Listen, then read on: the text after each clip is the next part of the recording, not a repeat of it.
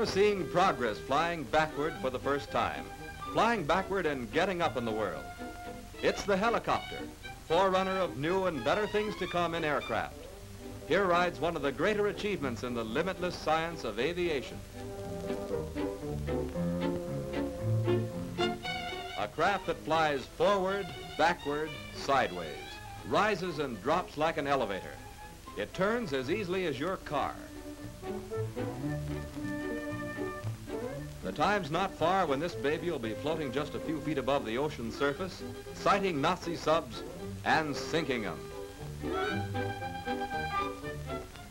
It can hover stationary over one spot for any period. Those rotors just keep going and the helicopter stands still.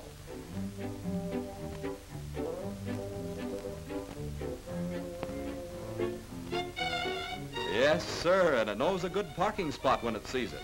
Wouldn't you like to drop your buggy into that tough parking space? This edition picks its spot and drops right in. Pushing the conventional stick forward increases the effective pitch of the rotor blades as they pass over the tail and decreases them as they pass over the nose. The stick can move in any position.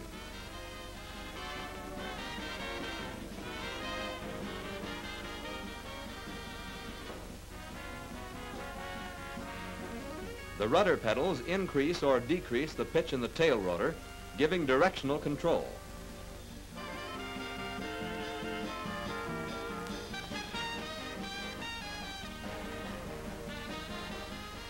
The collective pitch control incorporates the throttle, which operates motorcycle style. Well, here we go again, up with a potential rate of climb of nearly 1,000 feet a minute.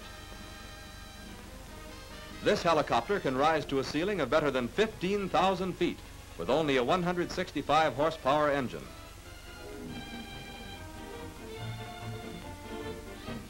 Now here's an obliging pilot. His passenger says, "Drop me here like a good fellow, will you, chum?" That's a great idea, this helicopter, and it works. Steps along at a brisk pace when it wants to get places. The extent of its uses is boundless. Perhaps you can suggest a few more. Shoot 'em in. We'll have the helicopter pick 'em up.